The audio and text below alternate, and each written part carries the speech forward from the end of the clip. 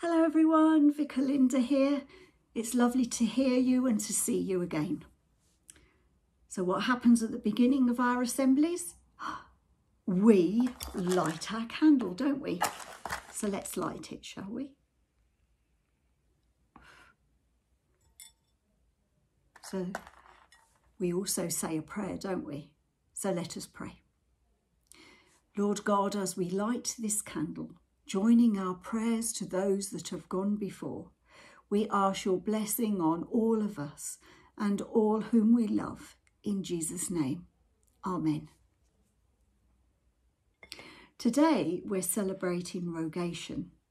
Rogation is when we ask God for his blessing on the crops for a bountiful harvest. In the areas in which we live, crops and the harvest of them are different. For example, by the sea, the focus will be on fish. Around the hills and valleys of Wales, it will be mainly sheep, cattle and chickens that feed off the land, and also the turnips that are grown to feed them. But has anybody thought about trees?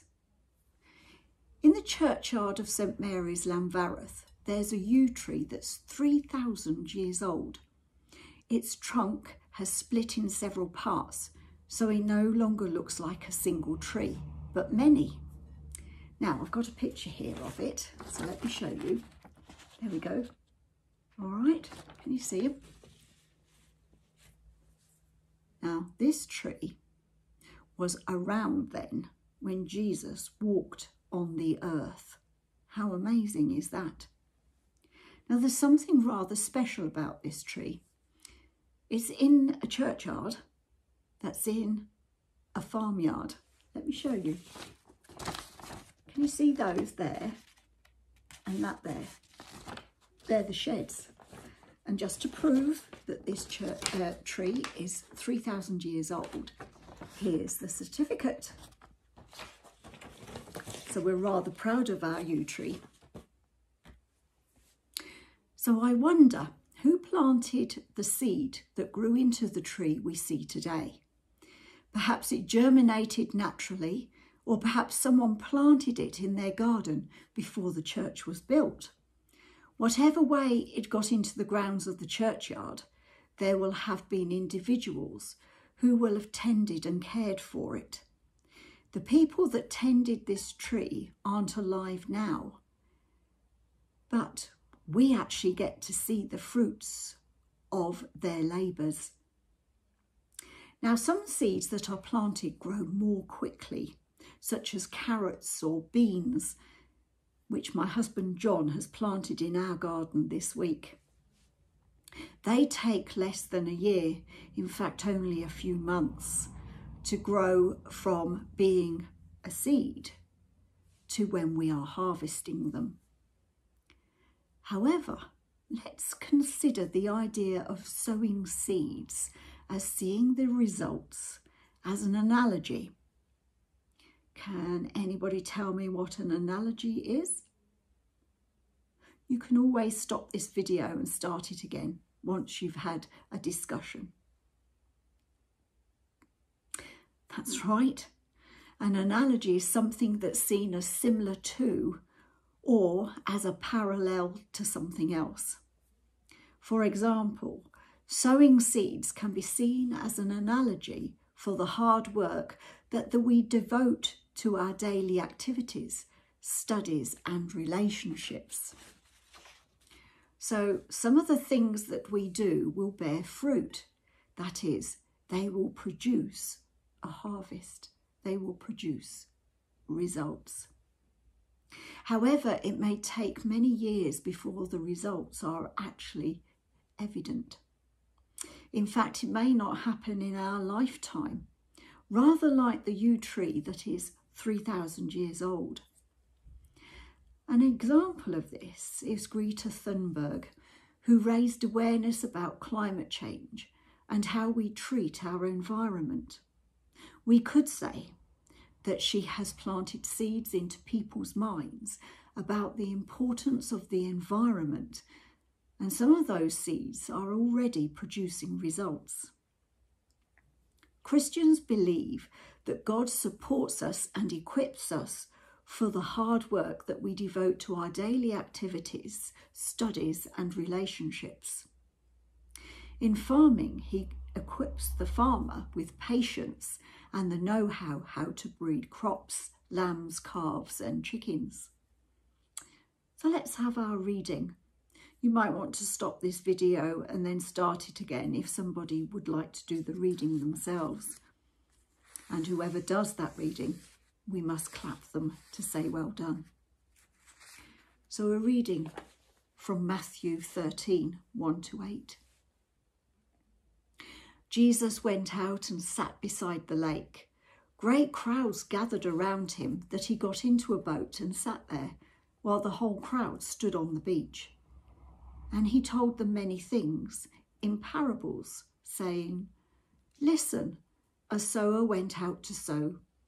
And as he sowed, some seeds fell on the path, and the birds came and ate them up. Other seeds fell on rocky ground, where they did not have much soil, and they sprang up quickly, since they had no depth of soil. But when the sun rose, they were scorched, and since they had no root, they withered away. Other seeds fell among thorns, and the thorns grew up and choked them. Other seeds fell on good soil and brought forth grain, some 100-fold, some 60, some 30. This is the word of the Lord. Thanks be to God." Now in our story, we have Jesus telling us about a sower and what happens to the seeds. Our action rhyme, which we're going to do in a minute, tells us a story about how the seeds grow, and then we have something else after it. Now, this is where our story has stopped. However, our rhyming actions go that little bit further to see what the seeds actually do. So shall we now have our actions? Are you ready? This is my best bit, isn't it? Right, here we go. When I say Jesus, well, you remember what we do, don't you? Are you ready? We punch the air. So we say, Jesus. Now, Jesus didn't have tractors around when he was on earth, so seeds were scattered by hand. So when I say sow, let's pretend to scatter some seeds by hand. So we do this, all right? And when I say grow, let's do the action like we did before of a seed growing into a tree. So it's that, all right? And when I say fruit, let's pretend we have an apple in our hand and we're going to take a bite out of it. All right? So that's fruit. Well done. So let's have our rhyme and our actions. And I'm going to be using this Bible again. Are you ready? Sow, sow, sow your seeds gently on the ground, which will grow and which will not, and where will fruit be found. A farmer went to sow his seeds, said Jesus, one fine day. He threw them here, he threw them there, he threw them every way. Now some seeds fell upon the path, they bounced and rolled along.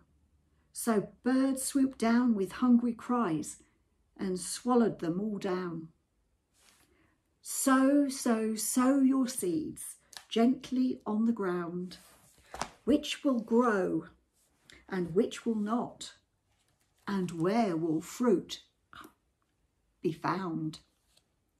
And some seeds fell among the rocks, and they began to sprout, but withered in the shallow soil when the sun came out.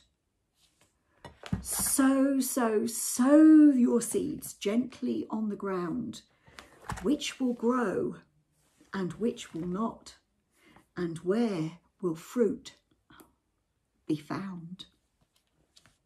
And some seeds fell among the weeds. They grew there side by side until the sharp thorns strangled them and every seedling died. Sow your seeds gently on the ground, which will grow and which will not, and where will fruit be found.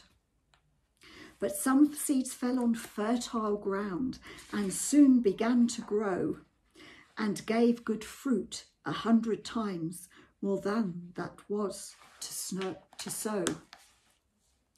Sow your seeds gently on the ground, which will grow and which will not, and where will fruit be found. When Jesus' friends all came to him, questions in their mouths, "We're puzzled by your story. Just what is it about?" The seed stands for God's kingdom. Jesus then explained, "The ground is like the human heart. No one's quite the same. Some hearts are like the hardened path, and when they hear God's news, they simply do not understand. They walk away confused." And that, my friends, is just the time the devil comes to play. And much like all those greedy birds, he steals the truth away. Some hearts are like the rocky ground. God's truth takes hold at first, but withers up when life gets hard and goes from bad to worse. Some hearts are like the thorny ground, where worries weed-like grow and choke our peace and choke our joy till all the goodness goes. But some are like the fertile ground, and when God's truth takes root, it grows into a lovely tree, bursting rich with fruit. Sow your seeds gently on the ground, which will grow and which will not, and where will fruit be found. Well done. I enjoyed that, did you? Shall we now have our prayer? So let us pray. Dear God, we ask your blessing on the crops, harvest and livestock that give us food. We give thanks for our farmers and the hard work they do. We thank you for the ways in which our lives are producing fruits. We think about our positive achievements and the ways in which we show kindness and compassion to others. In Jesus' name, Amen. Well, that comes to the end of our assembly. So we will blow our candle out. And if it's your birthday, you are very welcome to blow it out. And so let's blow it out, shall we? Happy birthday. Till next time, stay safe. Bye.